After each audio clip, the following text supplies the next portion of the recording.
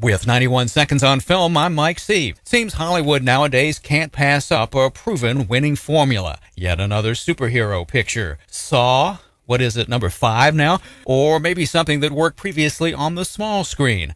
It's the latter of these formulas that seem to work the least well, to wit the last Star Trek NG film, and the more recent Sex and the City, and now The X-Files, I Want to Believe. While billed as being a standalone film, this isn't necessarily true or a good thing. Most of the issues around which the film revolves, the existence of paranormal phenomena, Scully's crisis of faith, and the Mulder-Scully relationship are retreaded from the TV show. Those not familiar with the series could easily be intrigued, and the story and subplots actually have suspense, moral breadth, and more than a little shock value, always important for this franchise, and the acting is pretty good. The film also benefits from a return to British Columbia for filming. The question, though, is just how many people not invested in the characters and their past travails are going to pay the admission, and it's not really that good. It remains a question as to why The X-Files, I Want to Believe, is the way that it is because Chris Carter and company are out of ideas, or whether they really think there's a new generation of moviegoers out there who need to be schooled in generic X-Files legend. For the vast majority of those buying a ticket